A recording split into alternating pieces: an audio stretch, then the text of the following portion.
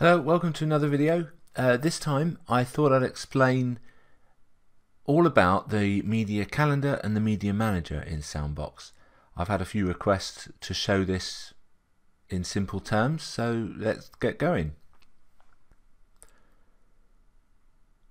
Okay, let's open Soundbox.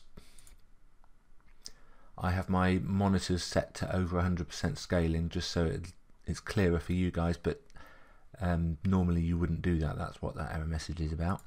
In the media section, as you can see here, there's only one file, and there are two ways of viewing these files, you may think. This button here opens the media calendar.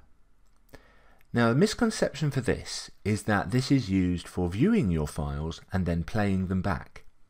And yes, it can be used that way, but that's not what it's been designed for. This has been designed for managing your files. Now, if I untick that and click Folder, it will open the video folder of Soundbox. And as you can see here, it's empty. There's nothing there. And yet, there is a file there. That is because Soundbox uses the calendar to determine what files, whether it be videos, websites, PDFs, images, etc., that you need for that week. Now, it determines that by the day of the week and the date. So the date for what files to show you, and the day of the week, whether it be midweek or weekend.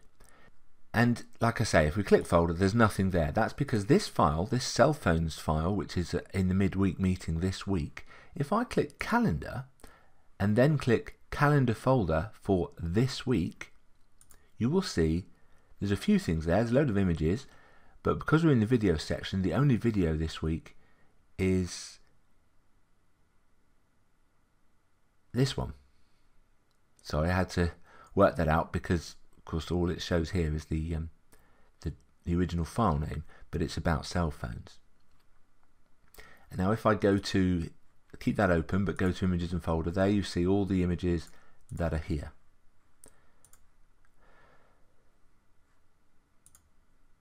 Now I'm in calendar view at the moment, but if I turn off calendar view, those images and that video are still there because it knows which ones to show you based on the week that we're in. It is not designed for using it that way, because the danger of using it that way is you may select the wrong week, and the brother on the sound desk may not realize he's on the wrong week and will bring up the wrong videos or images. So you turn that off and it automatically selects the videos and images that you need for that week. So great. Now, as you can see here, there's lots of things here and a video there. Where's it got that from? And that is the media manager's responsibility. So if I scroll down here and open the Soundbox Media Service Manager, click yes. It opens behind Soundbox for some reason. And as you can see here, this is a very simple program. This sets up the service, and as it says here, it displays all the subscriptions on this PC for all users. You can delete subscriptions from here, but you must add subscriptions within the Soundbox options. So this is just the managing application that does the job in the background, and it just shows you which ones you've subscribed to. I subscribe to the English All Media subscription because I am English and I want all the media, and it just gives you an indication that it's active. If it was downloading, it would tell you what it was downloading in this window. But you can't really do much with this. This is just the service that runs in the background and grabs all the files for you. To subscribe yourself to different subscriptions, that is done within the Soundbox application. You go to Options, and here we are, Media Subscriptions. And it knows we're running in English because I've got Windows set to run in English, so it shows me all the feeds available for the English speaking, all managed by a brother on our team. So you've got all media, which is videos and images, but you can subscribe to just the videos or just the images, and it gives you a little indication here of what's going on as well. I've got 137 files downloaded, and I'm up to date all the way up to the end of December this year, which is great. It's all done for me for the rest of the year. So that's what that does. That's the Media Manager. It grabs the files for you. If you were running Soundbox in another language, so let's set that up just briefly. There's an easier way of doing this, but just for simplicity's sake, let's just run it in Spanish.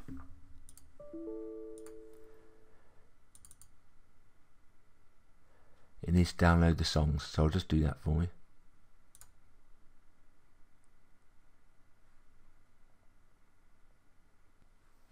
Okay, so that's almost done. Let that just finish. And now I'll open this one. And as you can see, it's all in Spanish, same error there. So I'll have to fumble my way through. It's obvious which one's the media though, fortunately. Now there's nothing here, because now I'm in Spanish, and the media calendar is separated for different languages. So if I turn on Media Calendar View and open the Media Calendar folder, which is this button here, you'll see I'm in Media Calendar, but I'm in the Spanish section of the Media Calendar, which is empty at the moment. So if I wanted to subscribe to a Spanish feed that automatically populates this calendar, I would go to Options and this button here, which is the Multimedia Subscriptions in Spanish, and it'll now give me options of Spanish feeds. You've got all media, just videos, just images. And if I click, let's just do all images because it's quicker, and click OK, off it goes. You can't really see what's happening, but let's click it again, and this time you'll see, there we go, as it's sorting itself out, it's telling you what it's doing. It's downloading 125 files up to the end of December, just like the English feed was. But because they're images, they won't take as long as having the videos as well. So let's just let that finish.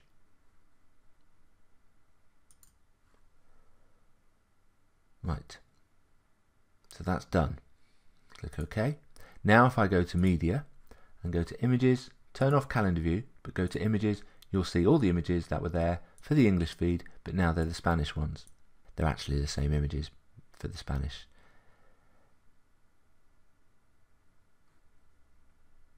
So there you go. I'm not in Calendar View, and if I click this button here to open the folder of the normal images folder, you'll see it's empty.